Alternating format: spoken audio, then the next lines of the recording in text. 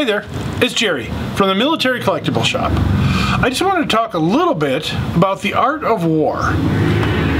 Now, not the book by Sun Tzu, which is actually a really good book. If you get a chance to read it, check it out from the library. Or if you take any college business courses, you're probably going to have to read it. But a very good book with a lot of principles that still hold true. But that's not what I want to talk about. I want to talk about the posters and artwork that was produced during wartime, for propaganda and patriotic services. Posters are a great way to add visual interest and color and a little bit of historical context to a collection or a display. So they're great for collectors. There's such a wide variety in every size, format, conflict. You can usually find one that will fit your needs. There are a lot of reproductions out there though, and even more so nowadays than ever before. So you have to be careful when buying wartime posters. This is kind of a famous one from World War I. Fight or buy bonds, the Third Liberty Loan. So it was encouraging people either to join up and fight the cause, or at least help fund the cause and buy war bonds. This was done by Christie, who is a very famous artist of the day. You actually see a lot of his work. This one does have a little bit of damage to the upper right hand corner, but it was framed in such a way where it's not readily apparent. But that's a great World War I piece, that would look awesome at home in any World War I collection.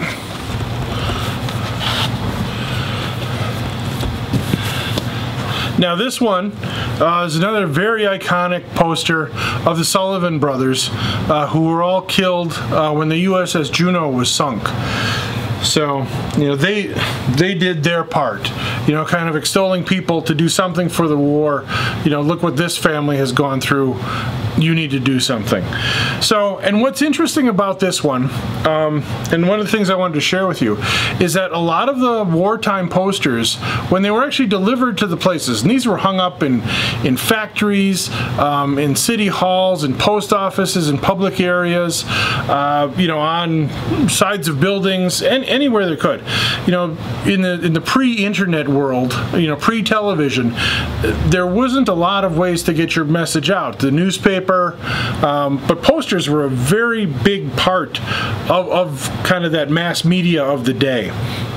So, but one of the things that we like to see as poster collectors is the fold lines that run across the posters, because a lot of these posters, most of the war bond and those type, were actually folded up and sent out by the war printing offices. So they're going to have fold lines. And the interesting thing is some of the reproductions that we've seen, they'll either not have fold lines, so it's kind of a computerized printout, or they'll actually even print, because they've taken a scan of the original, they'll print the fold lines, so it'll actually look like a fold crease, but if you run your finger across it, it's going to be perfectly smooth. So that's, the fold lines are actually, they're not a detractor, they actually help define originality. This is a piece that I need to research a little more, because I believe this one might be a reproduction. This one was for venereal disease. Basically, it was stopping the soldier from going, off to war, because he had to stay back in the hospital because, he had the clap, or whatever. So, but what I'm worried about in this one, no fold lines. I'm not familiar with the little corner printing markings, and the little dots look a little computerized printing to me, the ink dots. So I need to get a loop and look at that one, and also look at the paper. Sometimes later paper will actually phosphoresce under fluorescent black light, ultraviolet light. So we like to run the paper through the UV test as well. This was a nice set. This is part of the 4 freedoms by Norman Rockwell. Freedom of speech.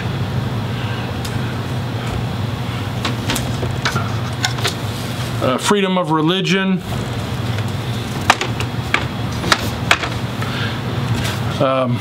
Free to choose white meat or dark meat at Thanksgiving. And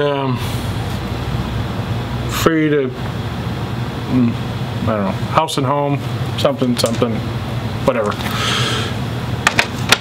I should probably do my research before I turn the camera on.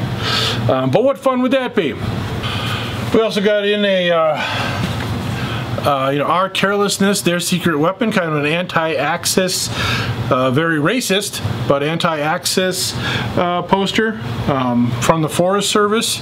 Basically don't start forest fires because, it hurts the country. There's another one. This is kind of fun. The Schools at War.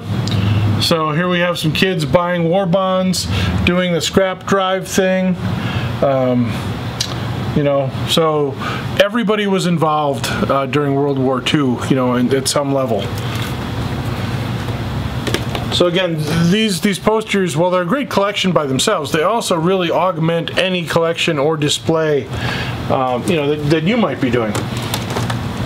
Here's kind of a famous one. Now this was actually, the interesting thing about this one is the original poster came out in World War I by Flagg, Montgomery Flagg, and was widely copied. This poster actually came out in 1975, but it's not really a reproduction. Technically, I suppose it is a reproduction of the World War I one, but these were actually used again during the Vietnam War era to recruit again.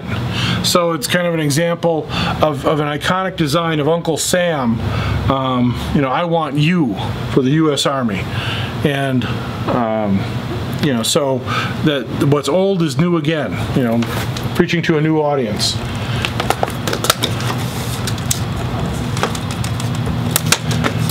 And then one of my personal favorites, 1778 to 1943, Americans will always fight for freedom.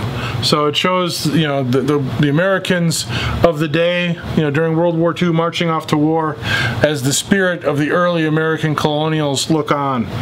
And again, we see the fold lines in the poster. This is a very popular, very dramatic one. But again, one of my favorites. I love the flag on the guy's sleeve. One of the things I like to collect from my own personal collections is original wartime art. Now, this kind of thing doesn't come up often.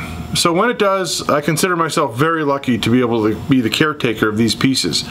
This is actually a World War II, obviously anti-Axis type of piece, where it's all hand-painted on what is actually like a masonite or hardwood board. Now what I've been trying to research, because this is a signed piece, I've been trying to research the artist, and I've also been trying to research if this was actually turned into a poster at any time that was actually used, because a lot of the original artworks is what the wartime posters came from. This one is a little more contemporary and a little larger, but still actually I thought it was really unique. Now this one was probably done, somewhat more recently, obviously because of the scale and everything. This kind of image was probably actually used on a model airplane box. So I need to do some research on the artist and see if I can find that this piece was actually used anywhere. I also collect several of the wartime not prints, but actual original artwork by Harry Jaffe. Now, those of you old enough to remember Mad Magazine will remember the artwork of both Al and Harry Jaffe, who were both prolific artists in the 60s and 70s working for Mad Magazine. Prior to that, when Harry was a young boy, he was actually interested in airplanes and did a lot of wartime artwork of airplanes during World War II. So and they started off selling these. They started doing these by hands. Him and a group of friends would actually sit around and paint these, and then they would actually sell them to galleries and other department stores and things like that, and sell them. So a lot of the early ones he did were actually original Jaffies. At some point, they realized that the market far outstripped the supply, so he worked with a gallery and they actually made prints. So a lot of the prints you see of the Jaffe planes are actually reproduction prints made from his original drawings. I'm fortunate enough to be able to have a couple of his original paintings in my own collection. So that's another kind of aspect of the art of war that you don't often find, but it's very exciting when you do.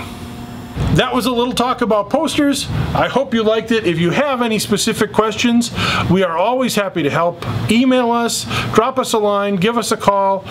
Generally, email works best. A lot of you have been calling during shop hours, and quite honestly, we're kind of busy when the shop is open. So we do have limited hours because Mark and I both work full-time gigs in addition to running the shop. So email generally works best for questions. You are welcome to give us a call. You know, if you do need to talk about something, I don't want to scare you completely off, but it's not a time we actually have a lot of time to chat. So, at any rate, I'm Jerry. This is the Military Collectibles Shop. Thanks for watching. Remember to like us, subscribe, do all that fun stuff, and we'll see you again soon. Thanks.